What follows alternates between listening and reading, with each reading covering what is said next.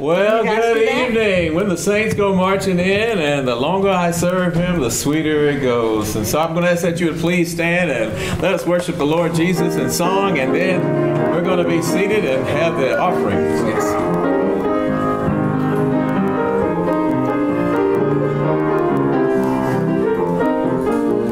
Here we go. Great and mighty is the Lord our God. Great and mighty is He.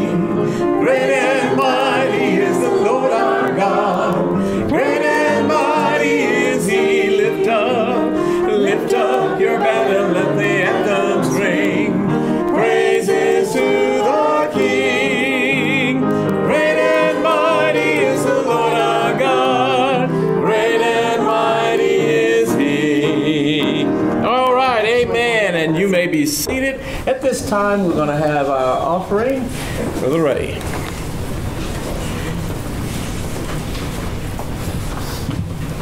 Want to also pray for Ed tonight. Ed, was here this morning, but he is going to have his carotid surgery on Tuesday. He's been trying to get that done for some time and keeps getting postponed. What do they do? What's that? What do they do there? Where? No, what do they do there? Well, they're probably going to open up, put a stent in.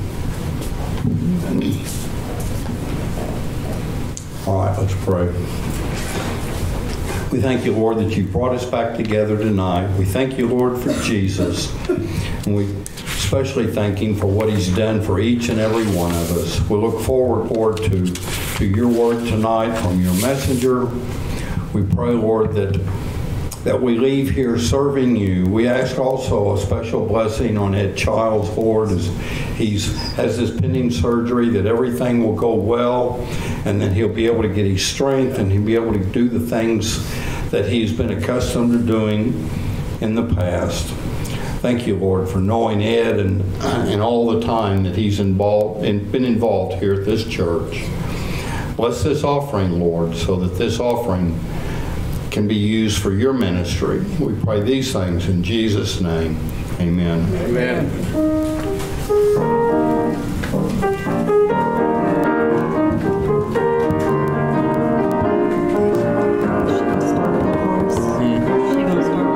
That's it right there. We're going to start time. Here we go. I had a loving brother, death released him from sin, and I promised I would serve him when the saints go marching. Oh, when the saints go marching in. Oh, when the saints go marching in. Oh, I want to be in that number when the saints go marching. I had a precious sister. Precious sister, she has gone on before, and I promised I would meet her on that happy golden shore. Oh, when the saints go marching in, oh, when the saints go marching in, Lord, I want to be in that number when the saints go marching. I have a Christ-like Father. I have a Christ-like Father, far beyond the blue skies. And someday I'll surely meet him when there'll be no sadness. When the saints go marching in. Oh, when the saints go marching in. Oh, I want to be in that number when the saints go marching in. I have a dear sweet mother singing round the white throne, and I promised I would meet her. There we'll know as we are. Oh, when the saints go marching in. Oh, when the saints go marching in.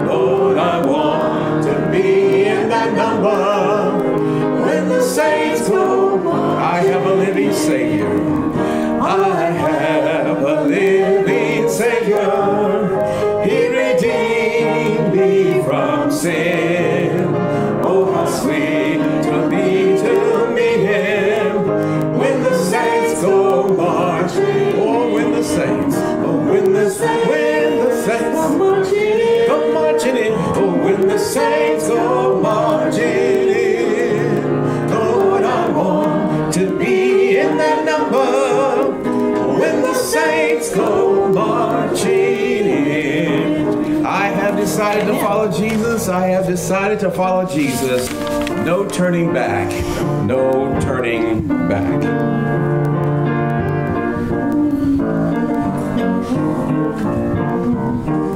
I have decided to follow Jesus. I have decided to follow Jesus. I have decided to follow Jesus. No turning back, no turning back, no turning back.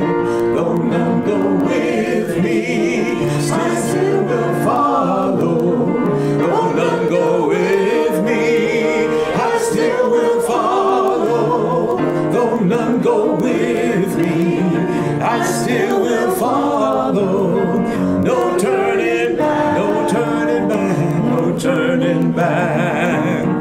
My cross I'll carry till I see Jesus. Oh, my cross I'll carry till I see my cross, my cross, my cross I'll carry till I see Jesus. No turning back, no turning back. Bill Gaither wrote this song in 1965. It's called The Longer I Serve Him. You probably remember George Beverly Shea, who died at 104. Yes, the longer I serve him.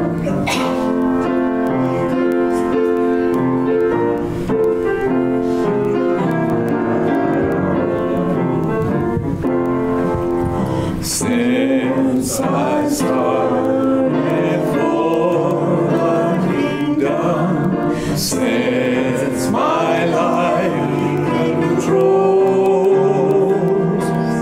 since I gave my heart to Jesus, the longer I serve him, the sweeter he grows. The longer I serve him, the sweeter he grows. The more that I love him, more love he bestows. Each day is like heaven, my heart overflows. The longer I serve him, the sweeter he grows. Every need he is supplying, plenty grace he bestows. Every day my way gets brighter. The longer I serve him, the sweeter he grows. Here we go. The longer I serve him, the sweeter he grows. The more that I love him, more love he bestows. Each day is like heaven, my heart overflows. The longer I serve him, the sweeter he grows. George Beverly Shea. All right. Church said amen. This time we'll turn it over to our pastor.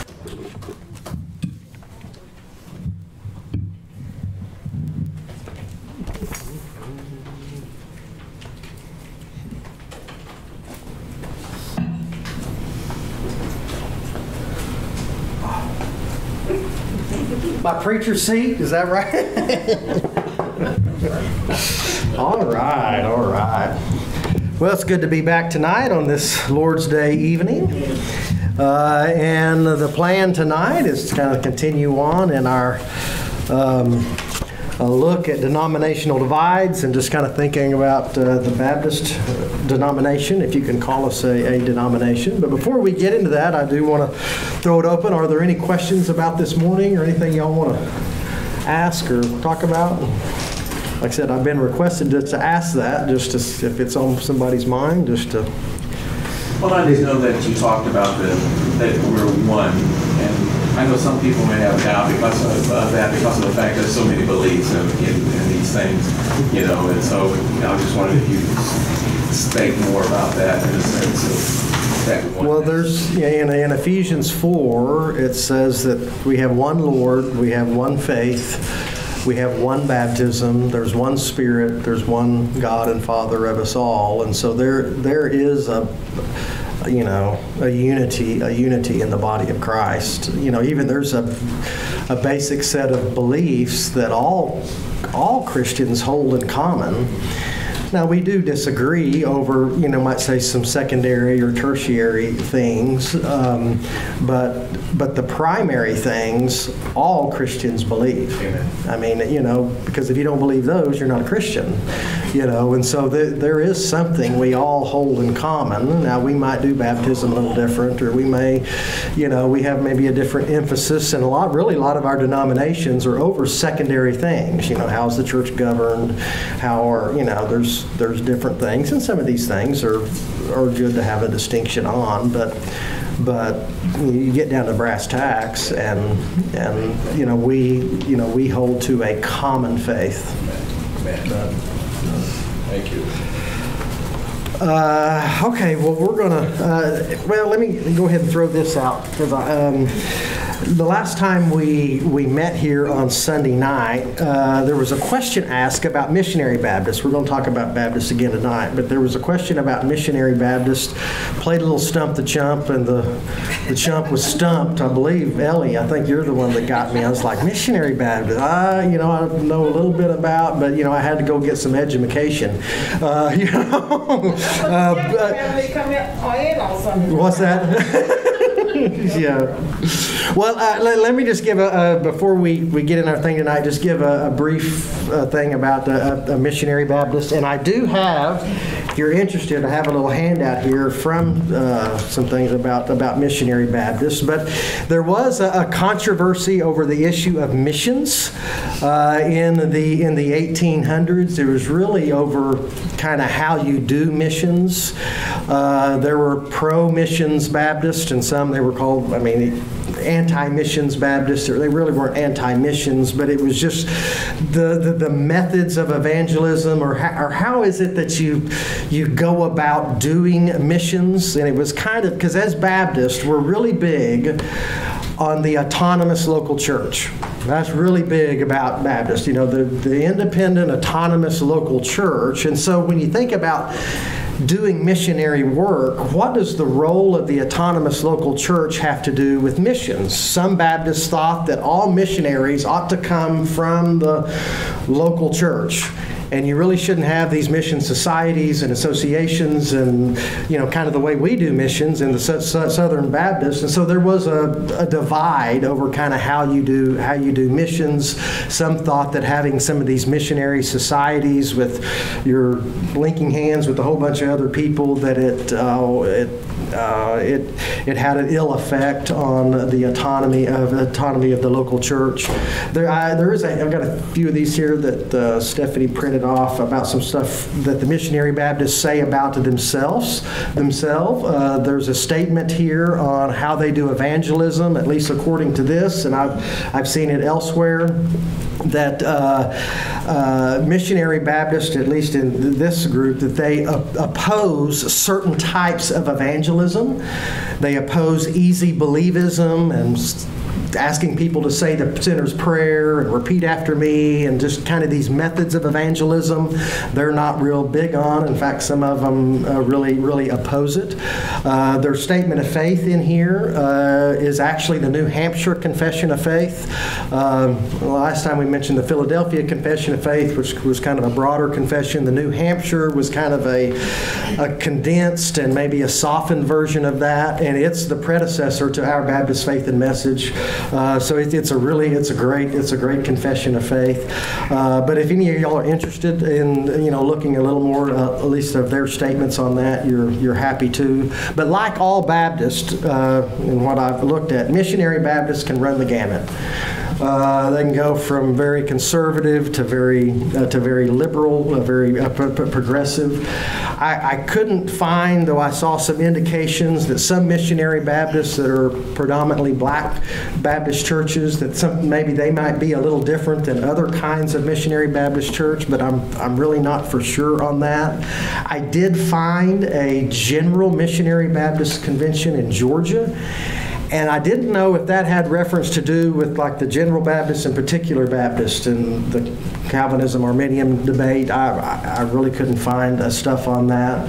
But some missionary Baptists are affiliated with the SBC. Others are affiliated with the American Baptist churches of the USA. And the American Baptist churches is the group that when the SBC split off, the other part, what you can essentially turn into the American Baptist churches, and the SBC has become a little more conservative, and the American Baptist has become more liberal. They accept and promote women preachers as well as homosexual preachers, and so they've really kind of gone way liberal.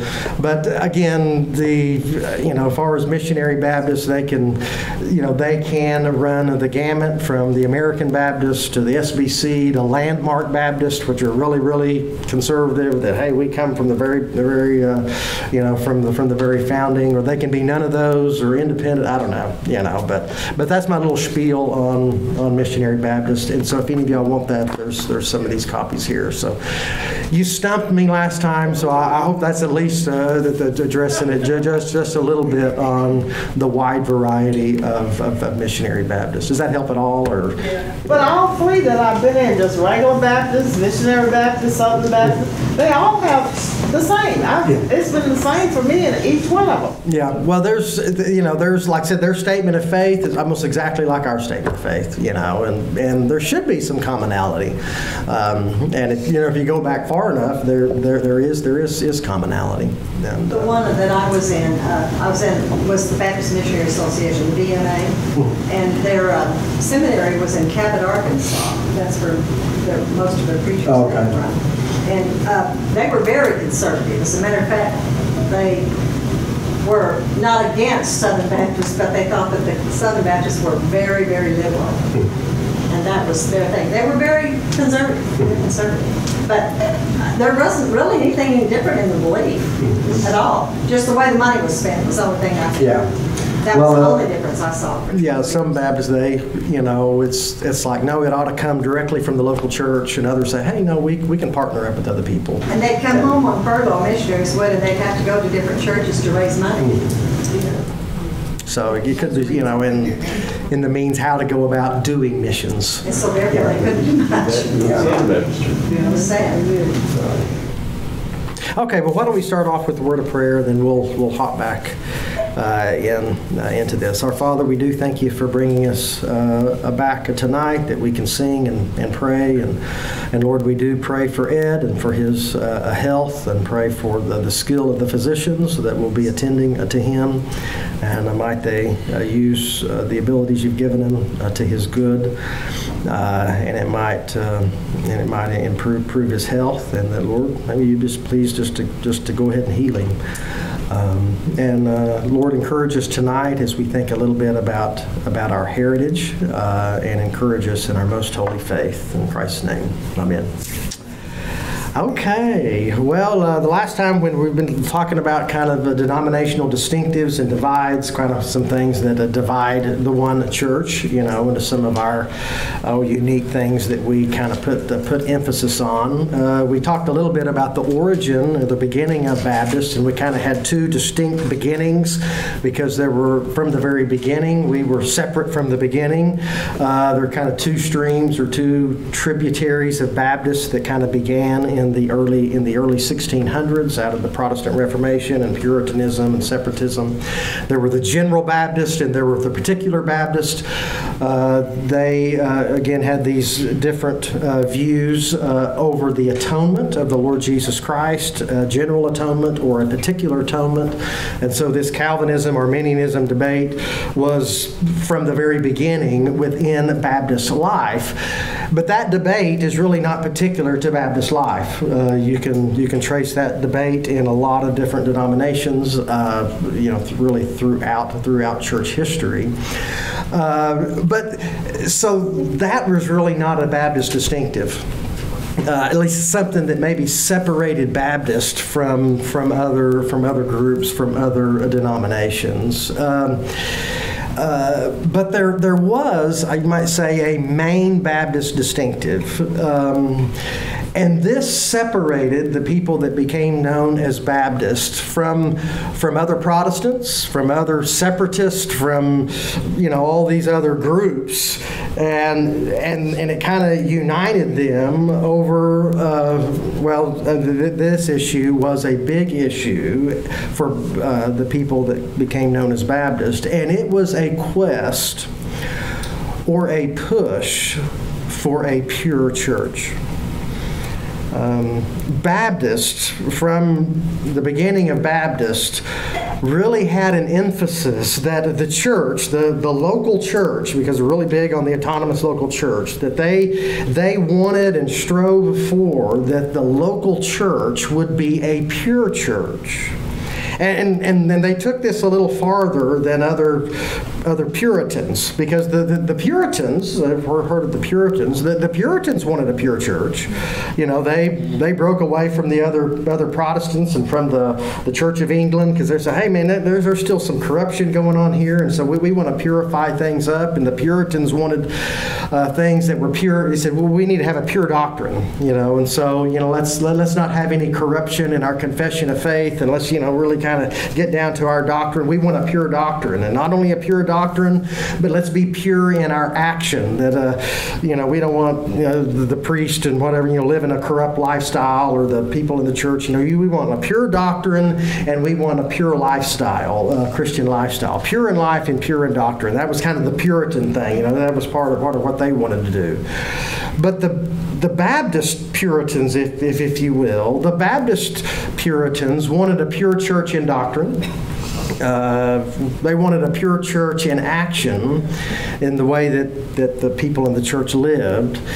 But they also really pushed for a pure church in church affiliation.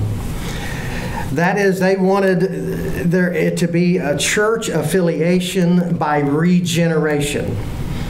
You remember when we went to the Baptist Faith and Mission, you remember what regeneration is? It's the new birth, the Spirit giving us a new life.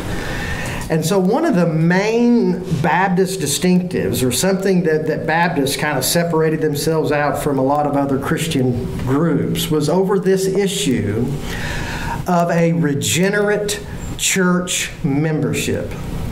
This was a distinctive that you might call it a Baptist distinctive. That Baptists from the beginning wanted a pure church. That the people within the church should have a personal and an individual faith that is evident for all to see.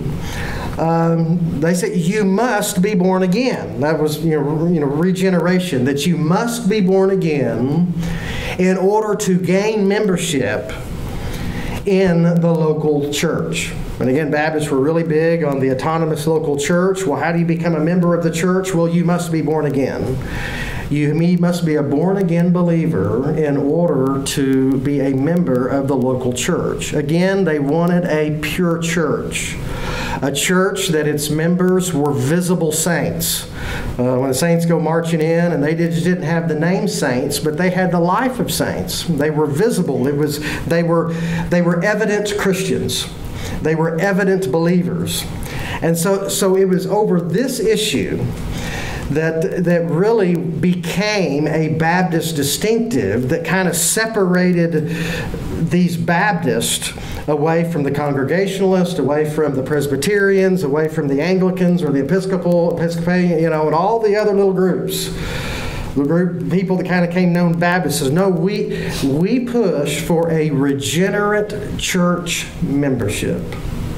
Now the separatists who kind of started separating out even from the Protestants and saying, hey, we got to fix a lot of this corruption and doctrine and corruption and action and how Christians are living and they're not living like Christians, and so it's just separate out. But they gave 4 reasons to separate. Why do we want to separate out and to kind of make our own group? And their 4 reasons were this: if there's a false worship going on, if there was false ministry going on, if there was false discipline of the people in the church going on, and if there was false membership.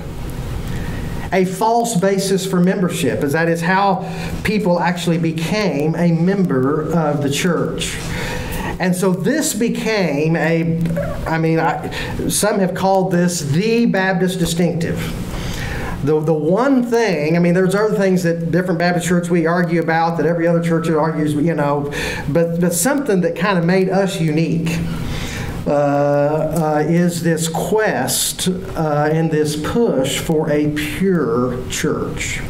Now let me just give you a little illustration. Does that make sense at all? Did I communicate that? To see that? Okay. Let me just give you an illustration. Yes. I'm just curious, would you term that also as pure as tied to holy? Same.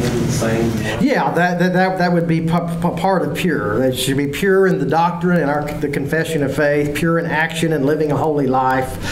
But pure is that to be affiliated with the church, to be a member of the church, you needed to actually have a good confession of faith and a good life of faith, and that this needed to be evident for all. We'll talk here in just a little bit. That's why we rejected infant baptism, because it goes against this main principle of Baptist, that to be a part of the church you need to have a personal, individual profession of faith that is evident to all.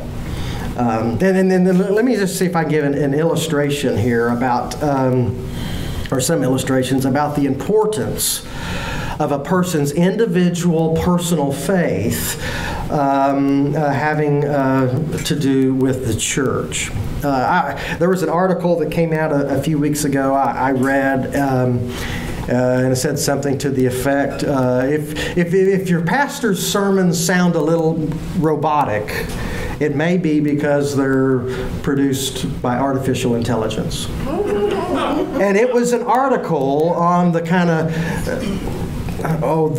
the coming prevalence of preachers using AI, artificial intelligence, this computer, I don't understand it, using it to come up with their sermons. And I actually talked to a guy several months ago who's done that. And he's used it, and he's like, man, gets a pretty good sermon, and it works great, and you just plug it in or whatever, and it spits out a sermon for you. And did you? That sounds like cheating to me. I tell you, out of the mouth of babes, right? That is exactly right. It sounds like cheating. Because you know what? It is cheating. Because I can tell you that if my preaching is not an expression of my personal faith in the Lord Jesus Christ, it's only a performance. It's just a religious exercise. It's just a hypocritical performance. It's an actor job. And if I get somebody else to do it, I get a computer to do it, and I find, and it's not an expression of my own faith, it's a fake. It's cheating. Yeah, somebody had their head. Oh, yeah. You mean like getting it off the internet? Yeah, I guess there's this artificial intelligence, the chat GPT or whatever. I guess you can plug in anything. I've seen it where, come up with a hymn, come up with you can get it to print your sermons. I mean, there's actually services that a pastor can hire, and they'll do all the work for you, and you tell them what it's very, very clinical, very professional, but not very personal. Well, how about copycat sermons? Yeah, well, we've had a problem with that in Southern Baptist life too. People preaching other people's sermons. But again, I was just using this as an idea. Just think about it. If the sermon is not an expression of personal faith, it's a fake. It's just a performance. Let me just take the spotlight off of me for a second. If the singing is not an expression of personal faith, it's only a performance. If the playing, if the praying, if the giving in the church, if all of the things that we do in church life when we come together, if when we sing and when we play and when we pray and when we preach and all these things, if these are not flowing out of an expression of the person's individual personal faith, it's only a religious performance. That's all it is. It's only a religious performance. And if church membership is not a matter of and an expression of someone's individual personal faith that is evident to all, it's only a performance. That's all it is. And this is, I use those as an example that Baptist, one of the things that separated us away from other Christian groups, they're saying, hey, when we gather together in the local church, we want to get rid of this superficial performance religiosity that's not a matter of the heart. It's got to come from someone's individual personal expression of faith, or it's just a religious performance. We need a regenerate church membership. Yeah. And in today's society, that's what people are looking for. Yeah. They want to go to a church that's going to be a performance. Yeah. That's right. And they're not getting the word. Yeah. Yeah. And so this issue that Baptist held, and they said, this is really important. That we're really big on the local church and the autonomous local church, but when the church comes together, we want to do all that we can to say that the church membership is a regenerate church membership. Now there's a passage of Scripture that Baptists differed on an interpretation of, and it's in Matthew 13. Turn to Matthew 13, verses 36 to 38. This is where Jesus, he's given some parables, and here he's given the meaning of a parable that he gave, and it's the parable of the field with the wheat and the tares. Remember this parable? He tells a parable that there was a landowner. He went out and sowed good seed in his field, and at night an enemy came and sowed tares, weeds in the field, and all of a sudden it started growing up together. The servants were like, dude, what's going on here? Didn't you plant good seed? How did these weeds get here? And, should we go out and tear them up? And he says, no, don't do it now because you might disturb the wheat. Just leave it until the end, and then we'll sort it out then. Well, Jesus explains it. Let me just begin reading in verse 36 of Matthew 13. And then he left the crowds and went into the house, and his disciples came to him and said, explain to us the parable of the tares of the field. And he said, the one who sowed the good seed is the Son of Man. and the field is the world. And as for the good seed, these are the sons of the kingdom, and the tares are the sons of the evil one.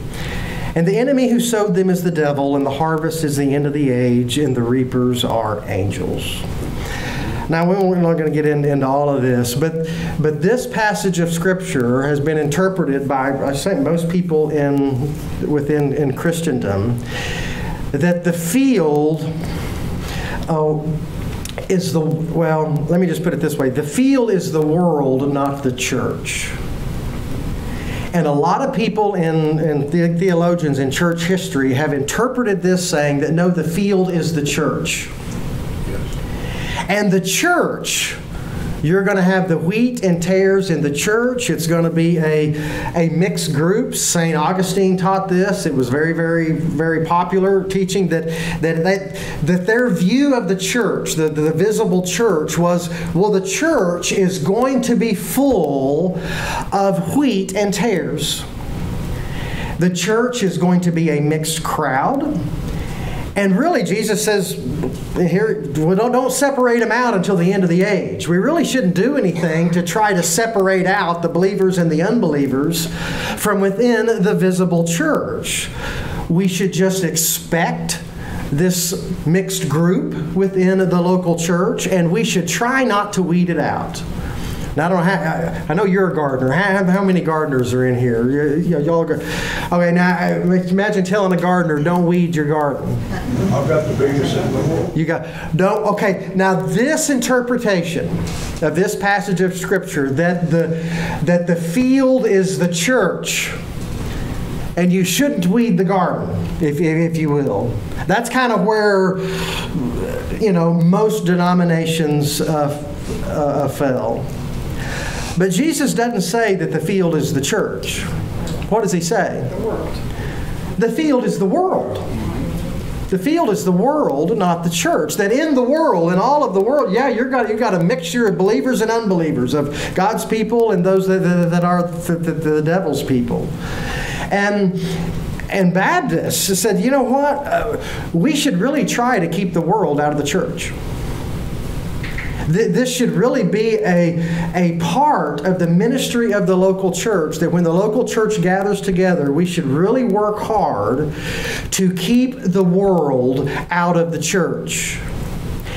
And a regenerate church membership saying that, hey, you must be born again, an evident believer with an evident Christian life in order to be a part of the membership of the local church. This, having a regenerate church membership, was a key Baptist distinctive. Essentially, Baptists were saying, we ought to at least try to weed the garden a little bit. If this is the garden, we ought to try to keep the weeds out. Now, no church, we can't get them all out. There's no way. I mean, we can only look on the outside. We can't examine people's hearts. But Baptists from the very beginning said we don't want to intentionally plant them in the life of the church. And this was a big distinction. We do not want to plant unbelievers within the life of the church. And so Baptists wanted to keep unbelievers off of the church rolls. And this was a Baptist distinctive. We only want a regenerate church membership. People that have a clear profession of faith and are living a Christian life, and this is who makes up the local church. And this was a dividing point within these denominations. Because, even after the Protestant Reformation and there was these split, there were vestiges of Romanism and their Arminianism stuff that filtered down into the Protestant churches. When they separated out, they brought a lot of that stuff with them. And it's probably in our church too. But Protestantism, even though they broke from Rome, brought pieces of Rome with them in various forms. And one of the big things that a whole lot of Protestant churches brought with them was infant baptism. This was a huge deal that was part of the Roman Catholic, and they broke from the Catholic Church on a lot of different things, and great, we're with them. But one of the things that they annexed and said, hey, we kind of like this deal, and they brought infant baptism with them. And you know, many now different Protestant churches, they view infant baptism in different ways, but many within Protestantism, they connected infant baptism with circumcision in the Old Testament. You know, in the Old Testament, it was part of the covenant. You know, I mean, the child of a believer, the child of the Jewish family, you circumcise the male child, and then they're brought into the community just by reason of birth. By reason of an affiliation with a family of faith, then the children were automatically brought in because of the sign of circumcision.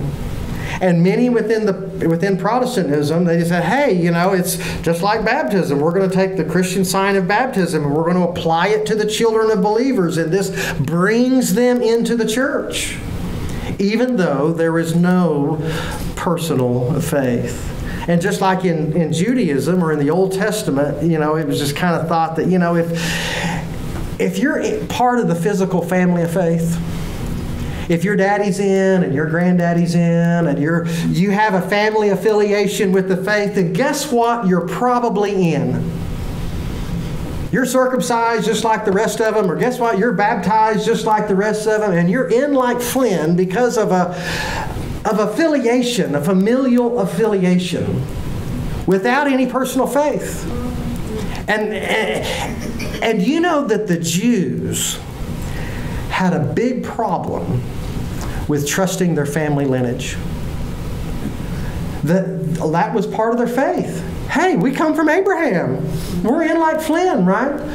John the Baptist come baptizing, and you know, he's baptizing a baptism of repentance, and all these Jews were showing up, and some of the big religious leaders, and he said, hey dude, who warned you to flee from the wrath to come? You know, why are you here? And he says, and don't say in your hearts, we have Abraham as our father. Don't trust in your family affiliation, because he says God can raise up children for Abraham from these stones. Your family connection, physical family connection, has no bearing on the life of faith if you don't have a personal faith. In fact, let me just read from Romans chapter 2, and from Romans chapter 2. And do you know, this is the new part of the New Testament, okay? And this is something Baptists hammered on. Part of the new part of the New Testament is saying, no, it's a person's individual, personal faith. It's not a family lineage.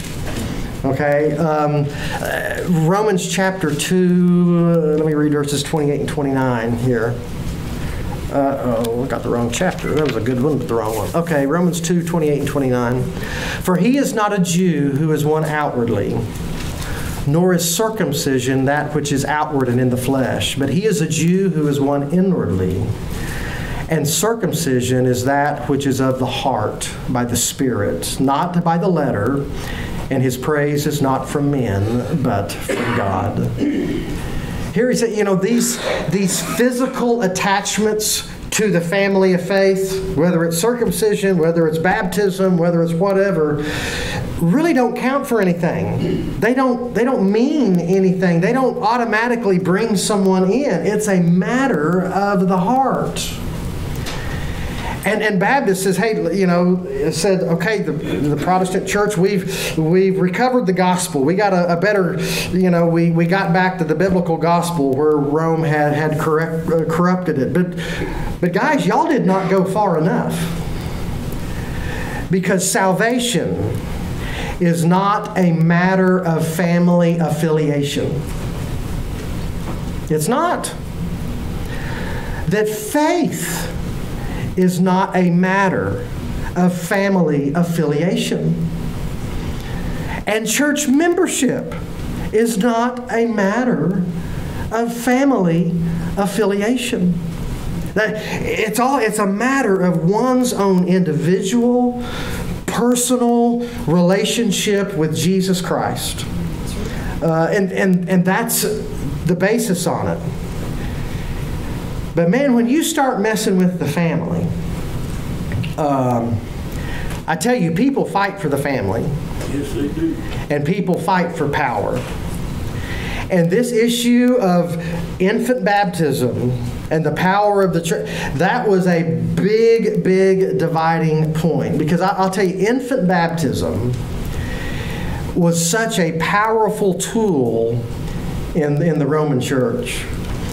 Because the Roman Church, in being able to baptize your children, I mean, essentially they would say in baptizing and doing that, we are dispensing regeneration. You're getting the new birth. We're washing away original sin. They were dispensing regeneration, and they were dispensing salvation onto your little ones. And there's not a parent here who doesn't yearn with every fiber of their being for the salvation of their children. I mean, can I get amen on that? I mean, we want our kids to be redeemed. Amen. And when a religious group says, hey, you come to us, cha-ching, we can get them in. And you know that in Roman Catholicism, if a child was unbaptized, I mean, if they didn't go through the religious ritual, if they weren't on the roll in that way, you know where they went when they died? You ever heard of limbo? You know, you ever heard of that term, limbo? We kind of get, we say, hey, limbo isn't the dance we try to do under the thing, Well, I guess it is for us a little bit. But in religious terms, Roman Catholic terms, limbo. They don't get to heaven. Huh? They somewhere else, they are. Exactly. Purgatory? Yeah, I don't know if it's quite. I mean, I've tried to look. Yeah, go ahead. Yeah, I sort of agree with you. Yeah, Like in between go and stop. Yeah, it's unbaptized children in that view go to limbo, which is kind of like a holding cell. I don't know if it's hell, purgatory. It's not heaven. It's not purgatory. It's not hell. It's limbo. It's oblivion. That you know what? If you can come to the church and go through this religious ritual, we can get your family in, and guess what? If they die, then they won't go to oblivion. They still practice that. And I tell you, that is such a powerful, manipulative tool on people's hearts. Because as I said, parents want to ensure the salvation of their kids. And the lure of the idea that, hey, I'm a person of faith and somehow I can transfer my faith in some way to these little ones that I love. That is so alluring. And I think especially if you think about it, in that time frame, infant mortality was much, much higher in the past. I mean, it was not uncommon for families to bury several little ones. And you could, I could feel the pull myself, when I think of burying minnow, and this thought of our little one and going into eternity, and I want to do all that I can to ensure it. But I can't. I mean, Jesus is the Savior. And so this issue of infant baptism, and what about my little ones, or my little ones that have died in infancy, was such a powerful, powerful pull on families. But Baptists said, no, we only want a regenerate church membership. That it doesn't make any difference if you're a person of faith and you have the kids, but until the kids have a personal expression of their own personal faith, then they're not brought in. to church membership. And so this was a huge, huge dividing point on, hey, do we fill our rolls with the names of our children, our infants, because they have gone through the ritual, even though there's no evidence of a personal faith. And so does that make sense at all? Of this, like I said, I don't know if I could, I'm not a historian, but I think this may be the Baptist distinctive. We got other things we debate in-house and with each other that other denominations do and, whatnot. But this issue right here was kind of what separated Baptist from the other separatists. This issue of a regenerate church membership. And I would just say that really, Baptists, I think we've moved a long way from our original foundations, from where we were. I mean, whether it's the particular Baptist and the general Baptist debate, or especially maybe over this issue of regenerate church membership, because this idea of a regenerate church membership went hand in hand with how we govern our local churches and our church polity. Well, what kind of church government do we have here at Classen Boulevard as a Southern Baptist? Do we have a hierarchy where one guy's kind of ruling it all, or is it a church elders where a group of guys is making all the decisions? How are decisions made here in this church? Congregation. It's a vote by the congregation, right? I mean, we come to. Guess what? We're going to have a business meeting on Wednesday night. We're going to come. We're going to talk about issues of the church, the things that go on. Just how how stuff happens, and what are we going to do, and all of that. And we make a decision as a church, and we vote on it because we are congregational rule. Because we believe that the church, the members of the local church, are the ones that are to govern the local church. And Baptists have always thought, guess what? You don't want unbelievers governing the local church. You don't want unbelievers governing the local church. And so they said, hey, we believe in congregational rule. And so we've got to have a regenerate church membership because we want believers, those who are living out their faith, making the decisions for the life of the church. We don't want a mixture of a bunch of weeds and unbelievers influencing how the church does its work. So really this distinctive of regenerate church membership went hand in hand and hand in glove with how we saw how the local church was to be governed and was to be ruled in church polity. Anyway, I hope that makes a little bit of a sense. And like I said, this is kind of was our main distinctive. And it's why we do baptism the way we do baptism. In fact, maybe next time we can talk a little bit about baptism. But this was a big issue and an issue of separation on the issue of regenerate church membership, wanting do all that we can to have a pure church. Yeah, did you have something there? Well, hey, we got. Is that 10 minutes? Y'all want to get out 10 minutes early? Regenerative is saying that a person is being born again. Been born again, yeah. Regeneration, new life, that you must be born again. And so it's just saying that the people within the life of the church, the members of the local church, should be actual born again Christians. And that the main issue was you don't bring your kids in that have not yet been born again and don't have personal faith. They're not automatically in just because the parents are in.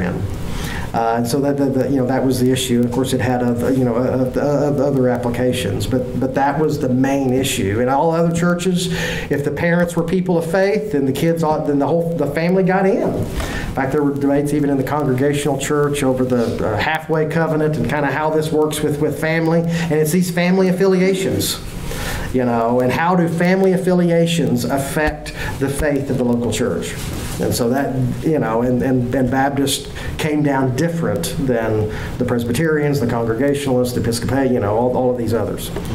But I was going to say a while ago when you were talking about listening to a sermon from my computer or something. That years ago I have an experience My youngest child is my daughter, and she has been married with my son-in-law for 23 years.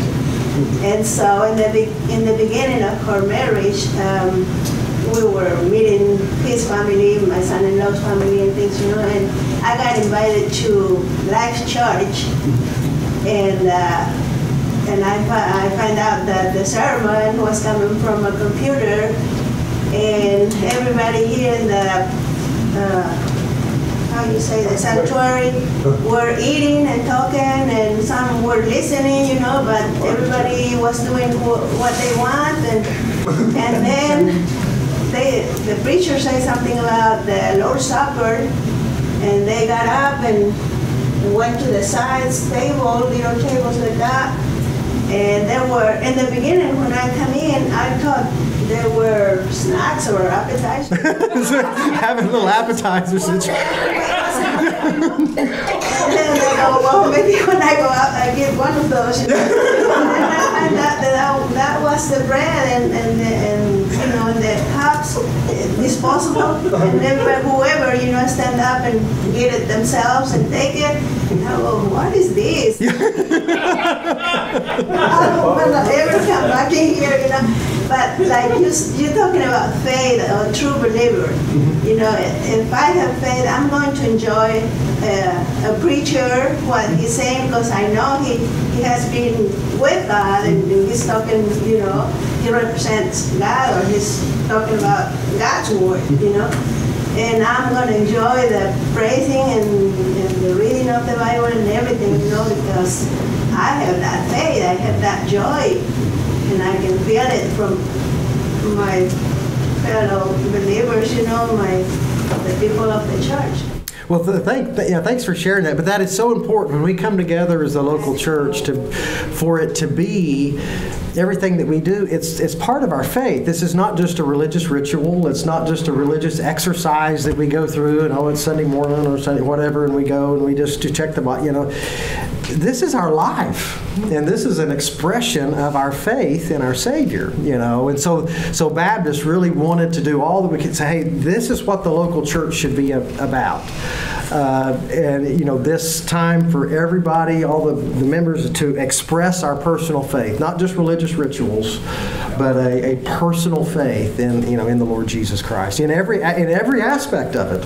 You know, like you said, it's not just the preaching, but the singing, the playing, the giving, the prayer, everything.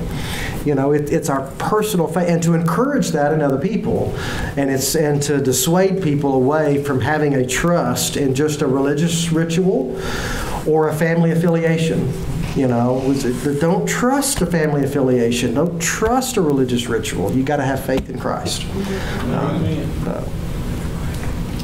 wonder how they would reconcile, though, if you said that if they're saying that your children are automatically in, how would they reconcile that with, you know, people have an individual free will?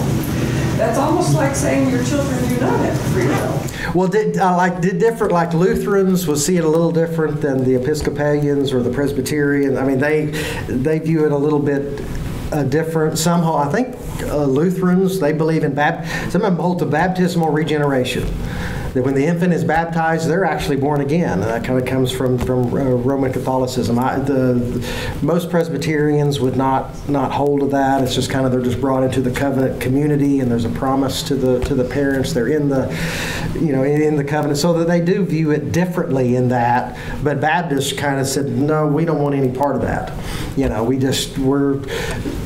that family affiliation doesn't guarantee anything. That's not, there is, I think in the Bible, promises to believing parents, especially the death of a child, and we have other promises apart from a religious ritual.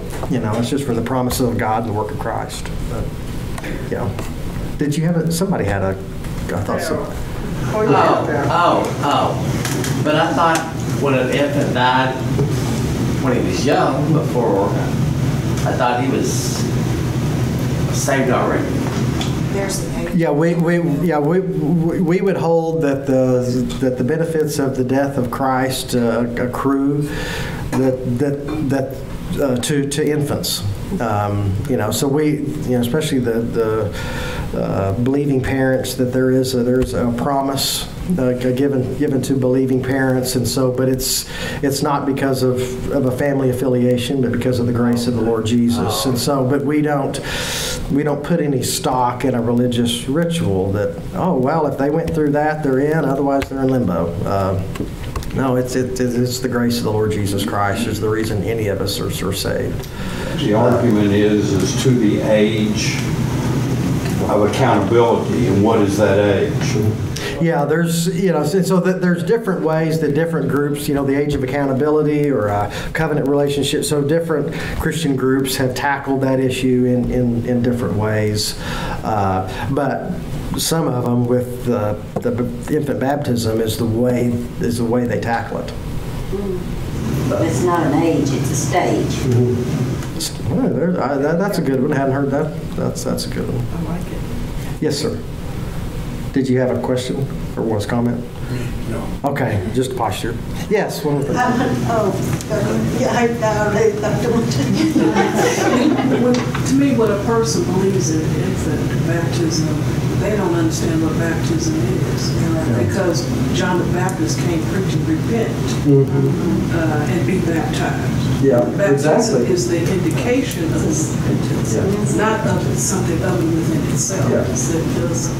Yeah, you're exactly right. And so we see baptism as an expression of something that's already happened, of repentance and faith and the baptism of the Spirit. These things have already happened in the life of the believer, and then we do this water baptism as a picture to something that's already happened, where in a lot of the other groups, you go through the ritual first. And some of it, it's as a faith that it's going to happen in the future or that it's happening then, and so there's different views that different groups have. But this was a big Baptist distinctive. But yes, sir. One other thing, hopefully very quickly, what I like about Baptist, which I am in, I grew up in the Catholic doctrines, whatever, but when I got married 50 years ago, after a while I became a believer.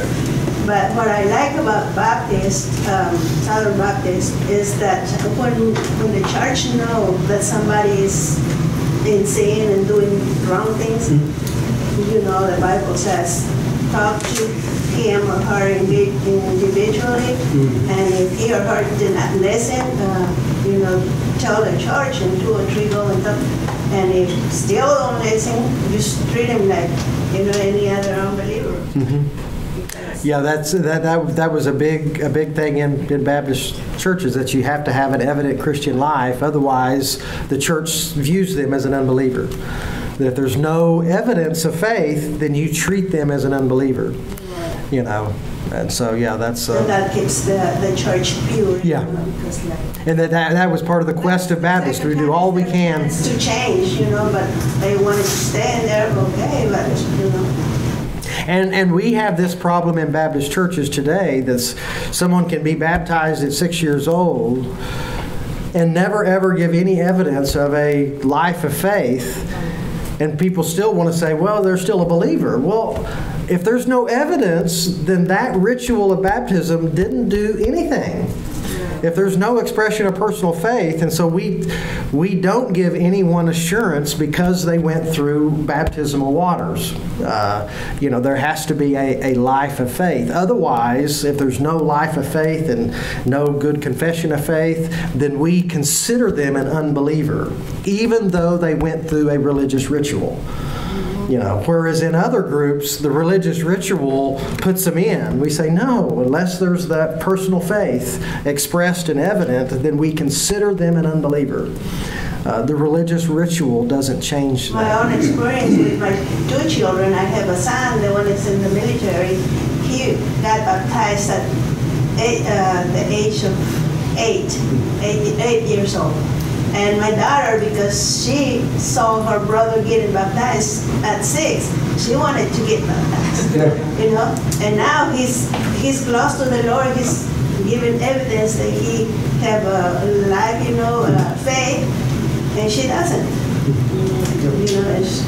But I did not stop her, and I talked to the preacher, and he said, well, nothing can't stop her from doing it so early, But I just pray. I know she believes, and I just pray to God that my daughter Elizabeth come back, to him. Because Yeah, those are hard situations. I mean, I understand that. I can understand that.